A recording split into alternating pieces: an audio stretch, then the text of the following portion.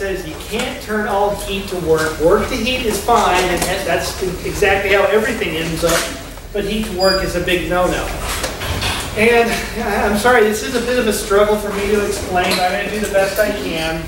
And the way to start is I want to draw the magic cylinder and tell you about heat and work the very first time I told you about it. And so here's the plunger and the magic cylinder. And anyway, so we're gonna do a compression. And remember I said, I introduced you to heat and work via internal energy, and I said that molecules don't really see the difference between heat and work because they get, if I'm gonna push the magic cylinder in, the molecules they get hit over the head, right? Maybe this one was barely moving, but it got, sorry, let me see more accurate my drawing. It gets hit over the head, and maybe this one wasn't moving at all, and it gets hit over the head. This one was barely moving, but it gets hit over the head. The same with this one, it gets hit over the head. Do one more. Okay, so the molecules don't care. They have more energy. And that's why they don't really distinguish between heat and work as long as they get hit over the head, whether the magic cylinder, the plunger is hot and so therefore it's shaking or it's actually moving. The difference is only to the outside observer what the difference is because whether this thing is shaking or actually coherently moving, the molecules don't register the difference. Only I as the outside observer does. So I look at this, if you show me this and you show me the vectors but don't move anything, don't let the magic cylinder move, I can see that there is an event called work happening because all the molecules are moving with coherence. They're all moving backward. And it says to me that this wasn't heat that got them moving, it was work because of their motion. I can tell. However, in contrast to heat, heat is just motion, that's greater energy via motion, but it's like busy bees. It's all over the place, it's all random. Again, I can tell as the outside observer, I can tell the difference this is work because it's not all random. This is the source of the second law. How long does this occur, do you think? What's going to happen? They're going to keep, now remember there's other molecules in here, right? If it was empty, what the heck am I doing? How long does this coherent motion last? What do you think happens? Yeah, not very long. Right, what happens is, bammo, these things start changing direction in ways that, I'm sure there's a big equation that tells you exactly how the motion changes over time. But to an outside observer with a tenth of a mole, 10 to the 23 molecules, whatever, it's random. It didn't start out random, but it ended random. And it did so really quickly. How quickly? How fast does it take for this work motion to turn into random heat motion? And so that's what I'm asking is what and how fast this randomization takes for a gas. Again, I've coherently started working on atoms by smacking them over the head in a single direction.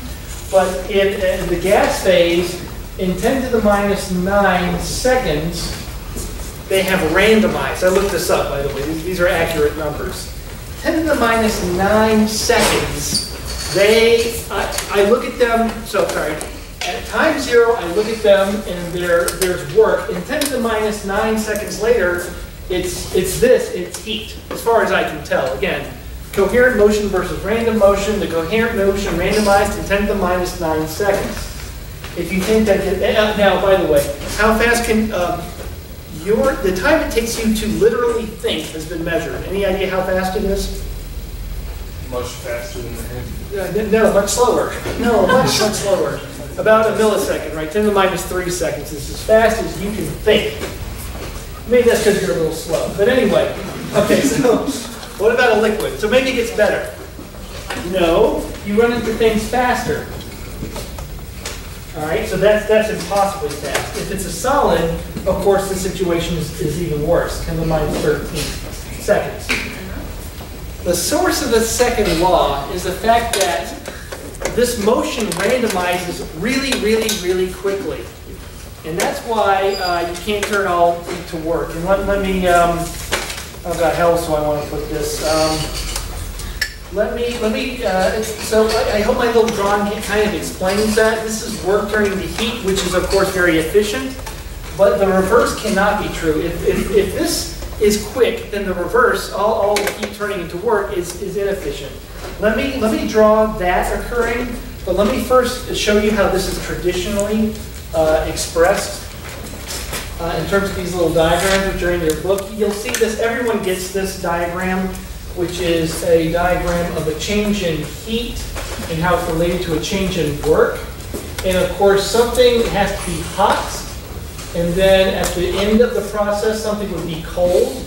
Just like, you know, all of that gas burning in your car, if that simply turned entirely into heat, it would melt your engine. That's why engines occasionally melt, because something went wrong and all that heat built up and the engine melted. Actually, that car I saw catch on fire, after the fire was done, actually the engine was completely destroyed. So the reason that doesn't happen is that the engine didn't get too hot.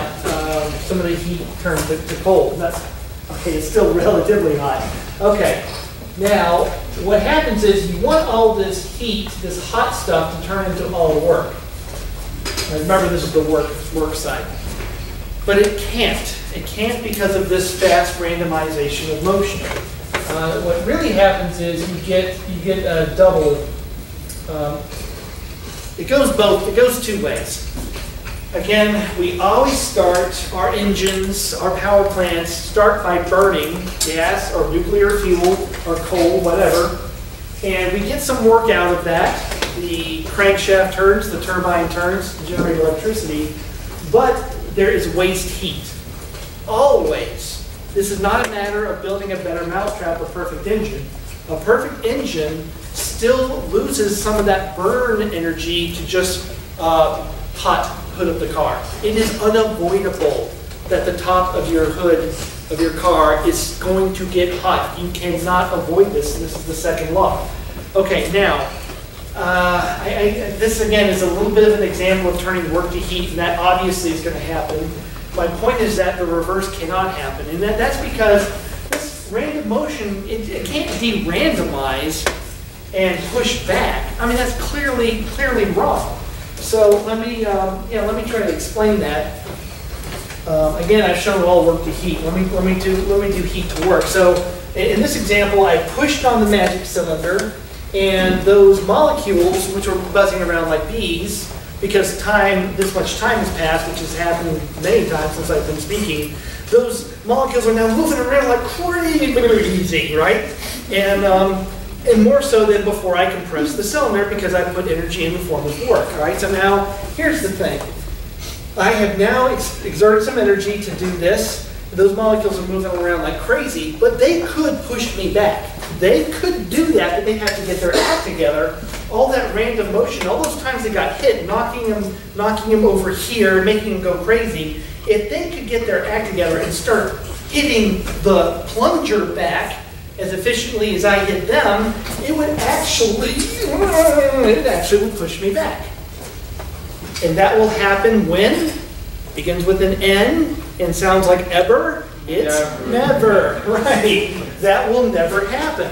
Okay, so now let me look at turning heat to work then and show you why this happens. Okay, so I've got the magic cylinder, and I'll actually draw the plug at the end. And here's the plunger, and now this is attached to like a crankshaft of an engine or something like that. And the molecules inside of here, I'm going to heat them. So I'll do like this, so this is heat. And it comes from burning something, gas, I guess. And the molecules, of course, that generates pressure, and the molecules start doing this.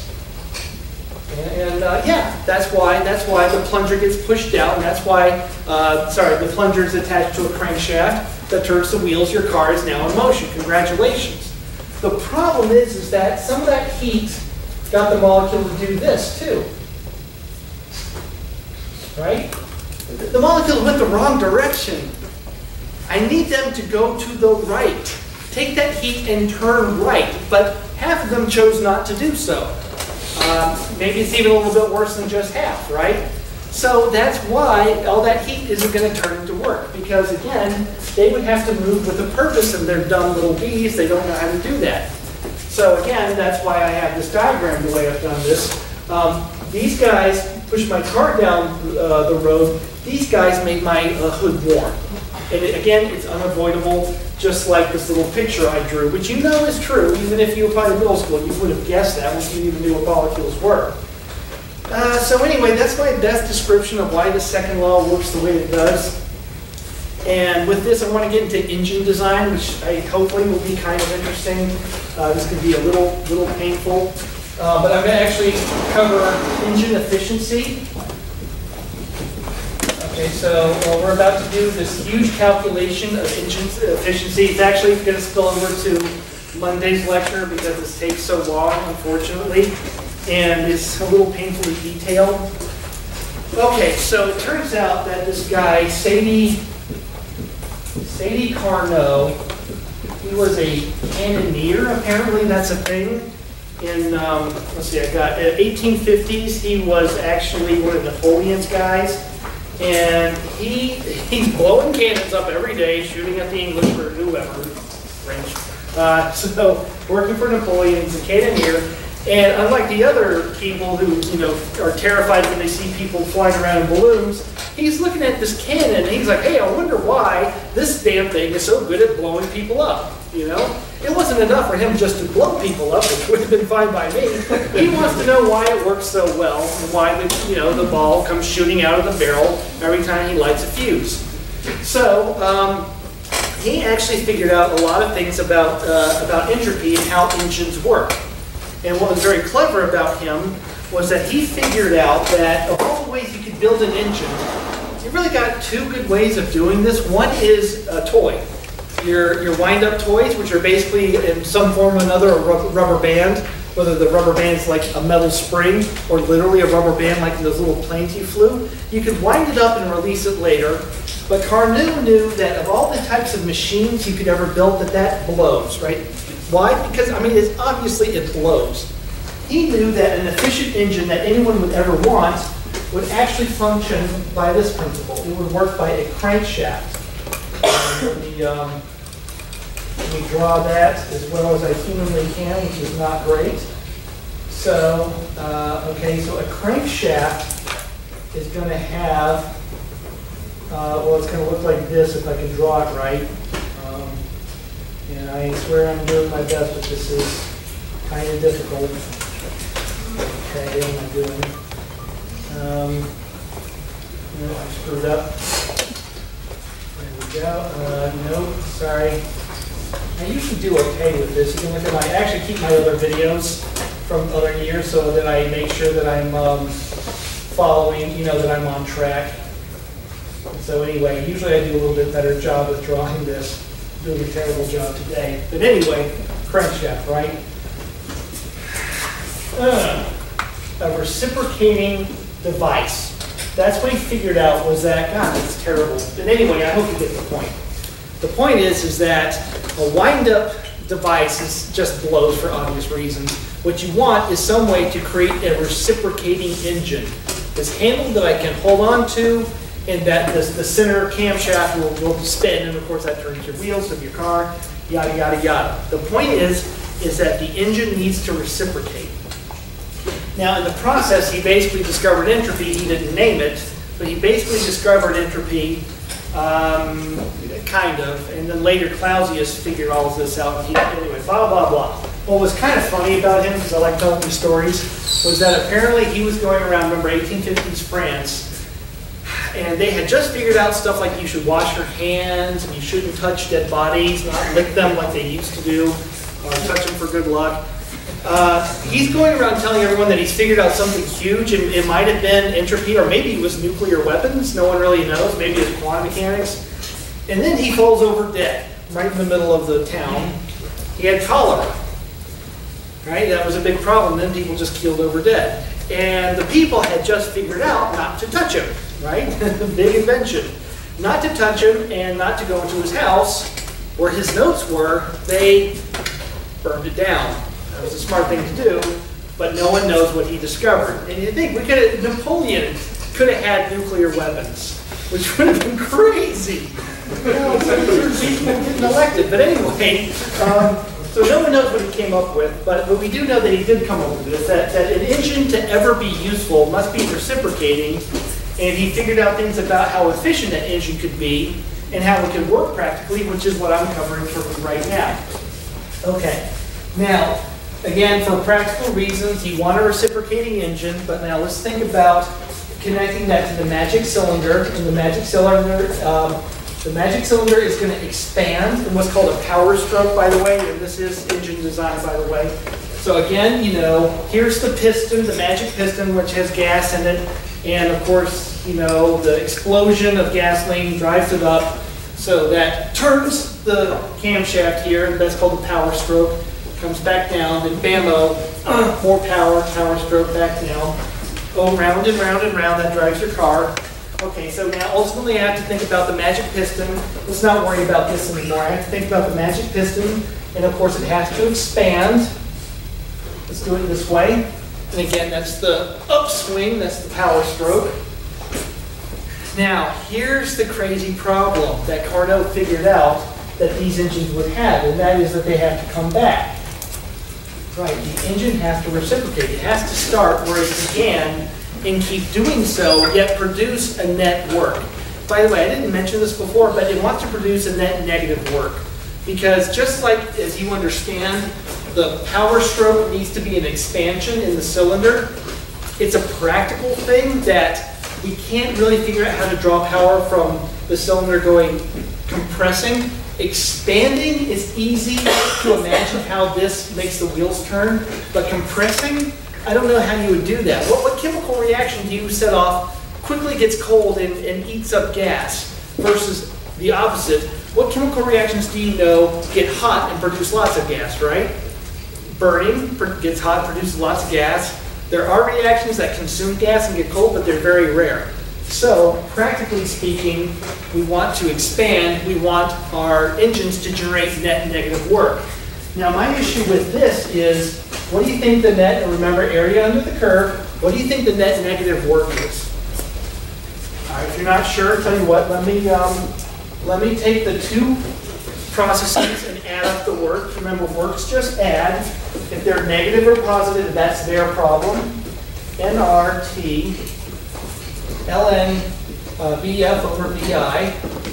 Okay, so that's the expansion. And I'm going to add to that nR, add, but it's negative, that's fine, ln Bi over Df. Okay, what is this equal to? Can you tell? Zero. It's 0. Why? What's ln A over B is equal to minus ln B over A? Sound familiar? Because this, I'm not going to write that what I just said. Hopefully you know that. ln B over A is equal to minus ln A over B. Okay, so you see what I did? I just flipped Df and Di, and I put a minus sign in front. Minus minus is plus. Minus this plus the same thing as 0. Okay. Again, the problem is that Carnot knows that there's wound up rubber band automobiles below. He figured that back out in 1850. He was right. You need to have a reciprocating engine, but he's got a problem. All right, so the thing is, if your car engine worked by this principle, you could get a stroke, but when you reciprocate, the car engine would stall. That's absolutely true. This literally does not work. The network is negative. You could get it to turn once, but it would never turn again. And that's pointless. Okay, there's no net work, and by the way, we want net negative work. The negative work of expansion, that's good, that's the power stroke, was completely consumed in the contraction, which is bad, that's our loss. Now remember, for you graphical people tend to figure out the conundrum, how to get this to not do this. Graphical people tend to be a little bit best at this. Okay, so remember the area under the curve is the work. Don't worry about the minus sign so much. The area under the forward swing is a number. The problem is that the area going back is the same. Again, don't worry about pluses and minuses. How can I make this isotherm for the back be less? How can I do that? I need to drop this thinner line, the return stroke. I need to drop it. I need that positive work. I need that area under the thinner line to be less. How do I do that? How would I do that to an isotherm to drop the amount of work? I gave the answer twice already. Okay, folks. Pressure, volume. The pressure is, the pressure tracks the forward swing on the back swing, but I need it to be less. I need there to be less pressure in this isotherm. How would I do that? What can I do to a gas? Remember, the volume of the cylinder, the volume of the piston is fixed. What can I do at a constant volume to drop pressure of a gas? Well, drop what? Drop the temperature. Right. Here's what you do. Okay, you've done the power stroke, the expansion stroke. You turn the camshaft halfway, your wheels at half turn. Then what you do is you drop the temperature, do your return, and then heat it back up. There you go. You see? Now, here's your positive work, which is the compression. And here's your negative work, which is the expansion, which is the power stroke.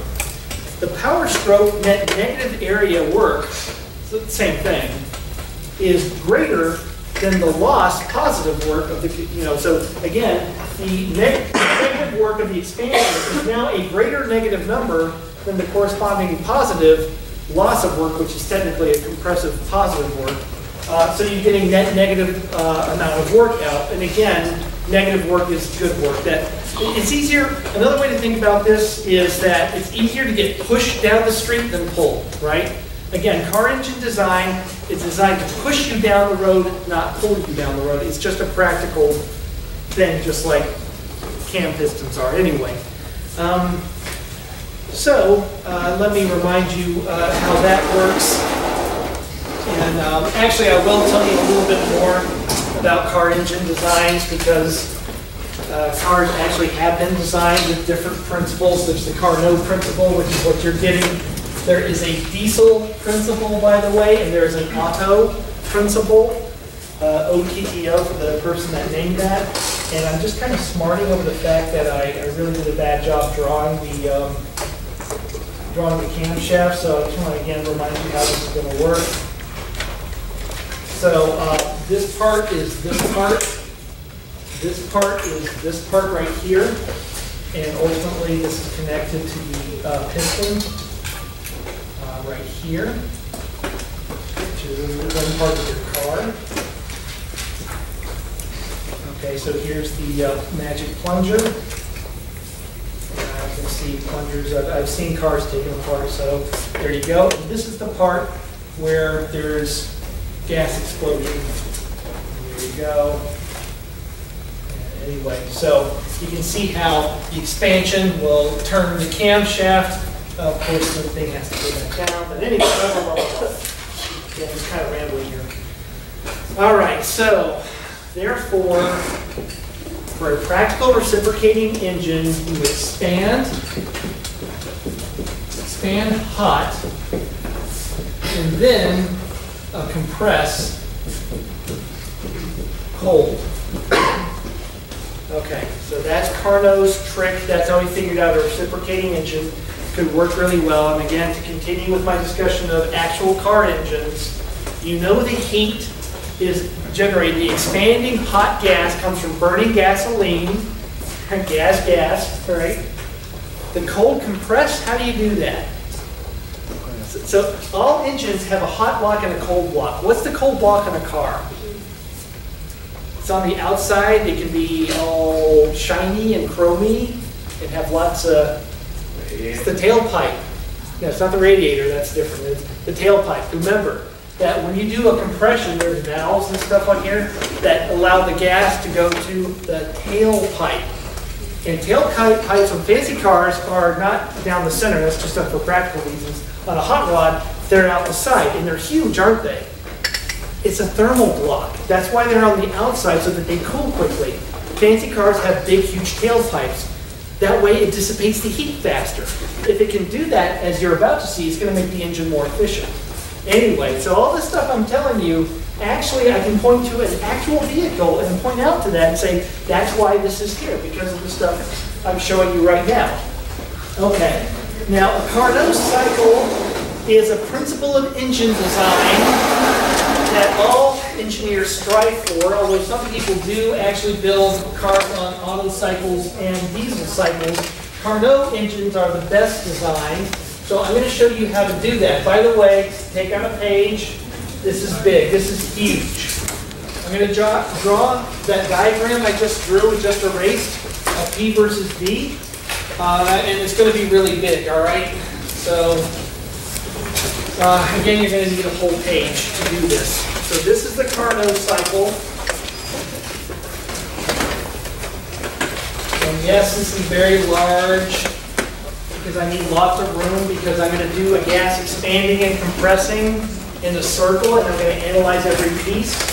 And we're going to start at P1, V1, P hot, because this has, the gas has burned. Okay, there's an expansion to P2, V2, but we're still hot. Okay, isothermal or adiabatic? Isothermal. Isothermal. The heat has not changed. It's hot. It started hot. It ended hot. Okay. Again, a expansion. This is the power stroke. This is the work coming out. This is the wheels. You know, this is when the wheels first start grinding against the ground, right? Okay. So, and we're going to make it reversible as well. Now, here's the clever trick. Now, you know I have to drop temperature. I got to do that for the reasons I've just been explaining for the last 20 minutes. But Carnot knew that you could still expand and drop temperature at the same time. Now, before I just did a straight line drop, that's not so smart. Not if you can still get expansion. Expansion is good, right? Remember, expansion is negative work. That's the wheels turning. Carnot knew you could expand and still cool. How do you do that? Yeah? Yeah? You raise the volume? No. Type of, all right, so we just did an isothermal expansion. Drop the heat. Right, to drop the heat, we're going to expand, but how? Not isothermally? Adiabatic. We do an adiabatic expansion, right? Adiabatic expansion. And remember, adiabats actually slope harder than isotherms because they're cooling. So remember, expanding gases cool, even hydrogen and helium, because they're not in Joule-Thomson devices. I just gave the answer to the homework anyway. And so we're at a new pressure, P3, V3. Now we're cold. And then we're going to do the same we still have to compress. We have to compress, and that's going to go to P4, V4. We're going to do an isothermal compression, and then we're going to do an adiabatic compression to get back hot again. So anyway, so this is the cycle. This is the Carnot cycle, and now let's break it down to every step. And I haven't told you this, but the idea that what I'm actually trying to do here is I'm trying to calculate the engine efficiency. I haven't said that because I know that I have to do a lot of things before I get there. Regardless, isothermal adiabatic expansion, isothermal compression, adiabatic compression. That's what I'm doing. Let's do everything we know, which is to calculate the work in the first step, which would be minus the heat in the first step, because this is isothermal. This is isothermal, and isothermal work is minus the heat, regardless. And of course, I know that this is reversible. nRT, say work has a minus sign, sorry about that. Remember that it's hot, and then natural log, the final volume is V2, the initial volume is V1. Okay, and that's about all I really need to say about that. The next adiabatic expansion, well, there's no heat exchange.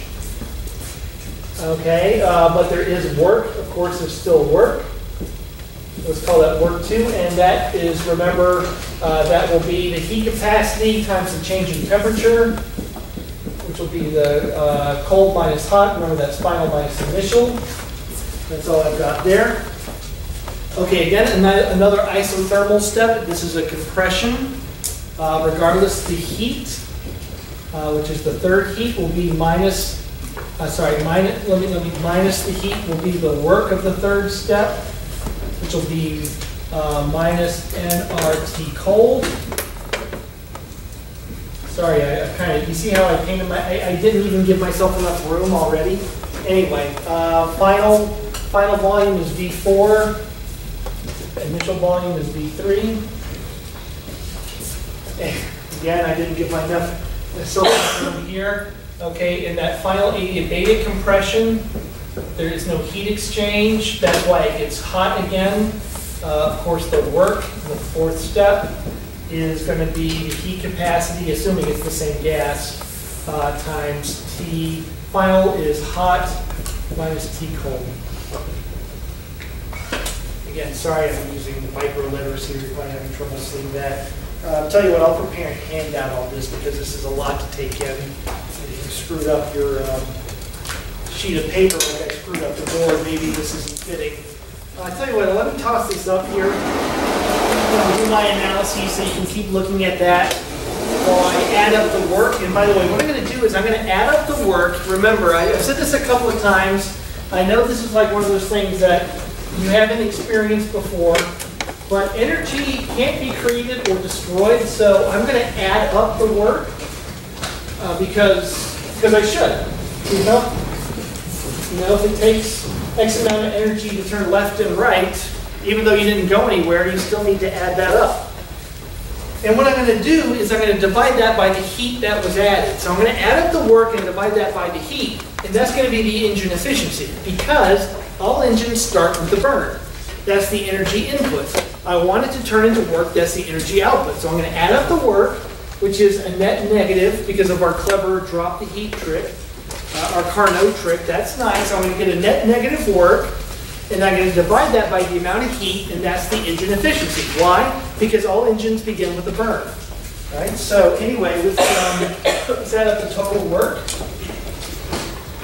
Total change in work will be the change in, excuse my shorthand, but the four steps. Sorry, I'm getting a little ahead of myself, so that's why my handwriting's bad.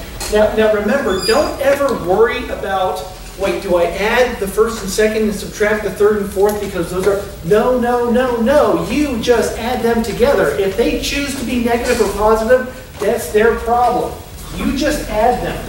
All right, so and this is minus nRT hot, natural log V2 over V1, plus CV T cold, which is the final temperature, minus the initial temperature, which is hot. And then I've got add in the work 3, which is negative, so adding in a negative is subtracting. Of course, this was done at a cold temperature. And the final volume was V4, initial was V3. And then I've got that last adiabatic step where the final temperature was hot, the initial temperature was cold. There you go. I'm just doing that off the top of my head, but I'm pretty, yep, that's correct. And I see I can immediately eliminate 2 terms. What do I do? What can I eliminate? The CVs, this and this. Right, they're opposite, right? Because again, you add them together, but it looks like the work 4 was negative actually, right? But cold minus hot, hot minus cold, right? That's where that's coming from, okay? So, again, you add them up. The fact that the work 4 was the negative of work 2 was what it decided. And that's, again, because we're in a cycle. Okay, so the net negative work is minus NR. I'm going to do some factoring. T hot, ln V2 over V1 plus T cold ln V4 over V3. Okay, little bracket. Next bit is that I'm fairly certain that I can simplify this further. I mean, it's kind of screaming to be simplified. And that's because V2 and V3, I'm looking up at the graph, V2 and V3 are connected by an adiabatic expansion. V1 and V4 are related by an adiabatic compression in the fourth leg. So again, V2 and V3 are in step 2, the adiabatic expansion. V1 and V4 are related to the adiabatic compression. So my thinking is that I can turn this V4 into V3 into V1 into V2, right, if I just figure out how they're related. Now, fortunately, I know that, let's see. Now again, you know, I hate having to do this, but I'm going to do another derivation off to the side, and I'm going to put it back into here. Again, adiabatic expansion, adiabatic compression. Let's do that. So V2 over V3, so I'm going to write the adiabatic equations of state. Let's see, this was initial volume over final volume, so what I'm going to do is I'm going to flip the temperatures. Initial over final, final over initial, so that's T, initial over final, final, which is cold, right? Yeah, because this was the cooling leg over initial. I just remember that these are flipped from each other. And again, I'm looking at my notes. Okay, I know that this is true. And now I can clearly see that I'm going to be able to relate these suckers because V4 over V3, again, now let me see, this is final over initial is got to be final over initial, so the initial is T cold. Wait, no. No, they're flipped. Okay, V4 is related to, right, so I think I got, what's the problem with my notes? Whoa, what am I doing? V4 and V1, that's why I'm confused. 2 and 3, 4 and 1. My bad. Okay, so this should be T hot, right? Is that right? I feel like I'm getting confused here. Is that correct? Okay. I have to admit, I'm a little bit blind right now, probably because I've been talking for too long. CD and R. Okay, again, sorry if you're having trouble seeing this, here you go. Again, total work, I'm pretty sure I can relate the V's, and sure enough, if I look at the adiabatic equations of state, thanks, actually, I'm still confused by that. I don't know why,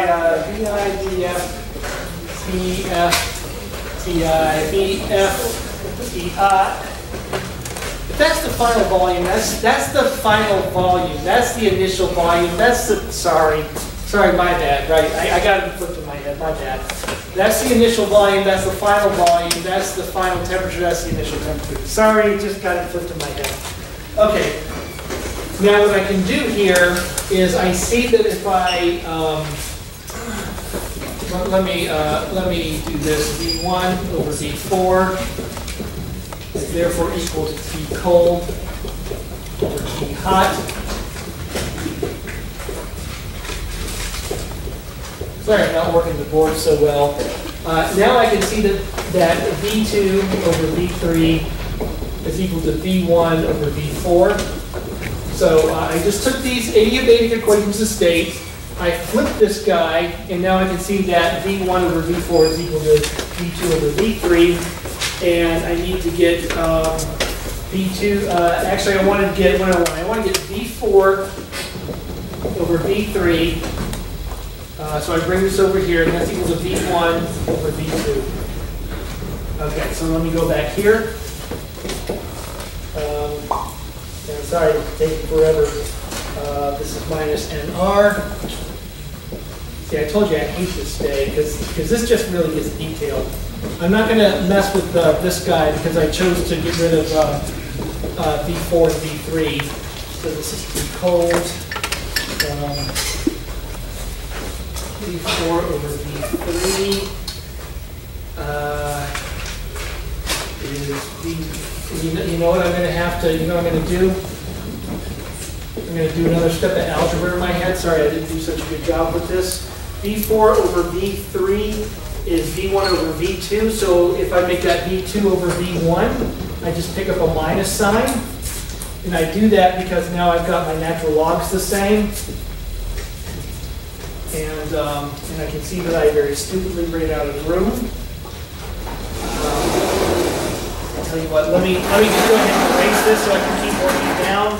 I'm actually done with this diagram anyway. And I'm going to just prepare a handout because I'm kind of really acting fatty right now. That's because of, normally I don't do 2 hours of lecture. My handwriting isn't that great. So, okay, I'm still doing the total work. I'm done now, so total work is, I can factor out minus n. The reason I did all this, by the way, is to factor this out.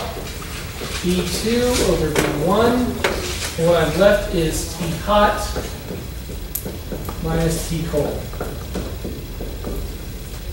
Yes, I hear you too, by the way. Anyway, okay, that's the total work. Question? For the second part, the last part you wrote at the top, is it supposed to be V2 over V1? And why? Yeah, okay, so yeah, I'm sorry, I'm just not doing such a good job right now. That's why. I used all the, this one, we're okay there.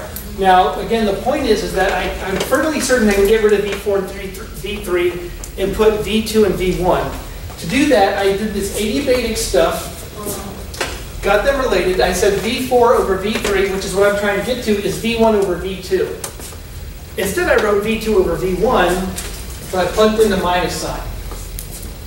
ln V over A, you're right, ln B over A is minus ln A over B. Okay. I skipped an algebra step. No, I was just confused. No. Then if you're thinking that about 10 other people, 20 other people are too. So again, 2 algebra steps in one because I just kind of ran out of room. Okay, work total. Let's do heat. Okay, so what kind of stupid that I got rid of my diagram? Engine efficiency. Remember, the goal is engine efficiency. It is the work over the heat added. Now, it turns out that there were 2 heat steps. Remember, the adiabatic parts, there's no heat exchange. The first step and the third step have heat. The first step is where the engine's hot. I had to have added that. I had to burn the gas, and that cost me money. The third step is free. That's when the tailpipe opens. That's when the cylinder opens to the tailpipe. One of them cost me money, and one of them didn't cost me anything. Burning gas costs money. Letting the gas out the tailpipe costs nothing. So that's why the heat added is not going to be the total. It's only the first step, which is minus because that was an isothermal expansion. That's nRT hot. Again, sorry I got rid of the diagram. We're writing it now. ln V2 over V1. Okay. Again, only the first isothermal expansion counts because I had to actively heat the gas to get it to expand. I had to burn gasoline, and that cost me money. The next heat, which I choose to ignore, I ignore it because it doesn't cost me anything just to let the gas out the tailpipe. That I don't pay anything for. Okay, so now the percent efficiency, by the way, is going to be the total change in work over the heat added. Notice that I put an absolute value. That's because the net work is negative, and we don't like negative efficiencies. So that's, sorry about that. But I don't want to give you a negative number. Okay, and then that's T hot minus T cold. Okay, I'm just rewriting the net work, but I had an absolute value sign. nRT hot ln V2 V1, because again only the first step counts, which is T hot minus T cold over T hot, which is 1 minus T cold over T hot. Okay, so with this, give me one more minute, and remember, if you haven't picked up your homework, I have right here. This is as efficient an engine could get. Now, for reasons I'll cover next time, a Carnot engine, an engine built on the Carnot Cycle principle, is the best engine you could ever build, but it is not 100% efficient. Right? Now, this represents how much energy that was input as heat was lost that did not get turned into work. If this number was 1, all the heat got turned into work. But this is never 1, right? Right? So, again, all engines only have a finite efficiency. Now you might see why cars have big tailpipes, why sports cars have big tailpipes. Because if you can keep that tailpipe cold, your engine will be more efficient. Here's another good one. Airplanes fly at 30,000 feet. You know why? 30 to 40 to 50, sometimes 50,000 feet. Why not 100 feet? Okay, that's kind of scary. Why not 1,000? You know, the wind won't knock you over. Why not 1,000? Does anyone know? Right, it's cold.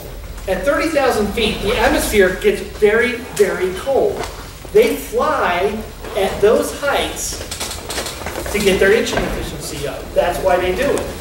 Which is dangerous because if there's a decompression, you'll freeze to death. Now, last thing I want to cover is, because I might put this on the test, I usually do, is that you may notice that if T cold was 0, you actually would have a perfectly efficient engine.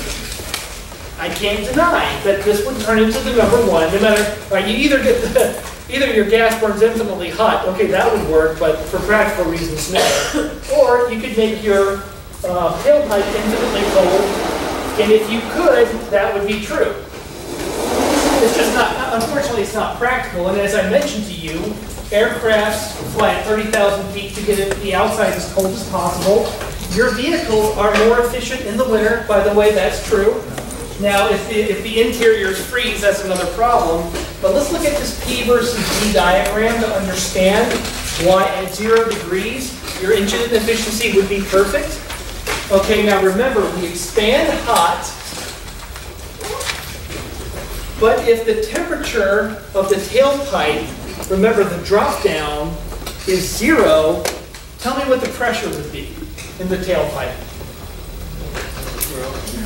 The pressure would be 0, right? Because if I take a box of gas, the gas in the tailpipe, and I bring that to 0 degrees Kelvin, it ain't a gas anymore, right? So the pressure is 0. The return is then done against a vacuum. See, here's the thing. Remember that the compression is your loss, right? The return, the positive work. But if you can drive the pressure to 0, you can divide that to 0, there's no work to compress into a vacuum. You don't lose anything. Again, the compression is your loss. The compressive work is a loss. But if you compress into a vacuum, that doesn't take any work at all. And you can create a vacuum by lowering the temperature to absolute 0. There ain't no gas. No gas is no pressure. So there you go. So therefore, all your net negative work, this area under the curve, is not outmatched to any degree, shape, or form by the net 0 area under the return. The only problem is that 0 degrees Kelvin is a hell of a thing, right? It's not practical. I mean, I've thought about doing this. Attach your tailpipe to a refrigerator. I mean, and honestly, I'm kind of tempted to try it, but I'm not. Okay. Folks, I'm sorry this was really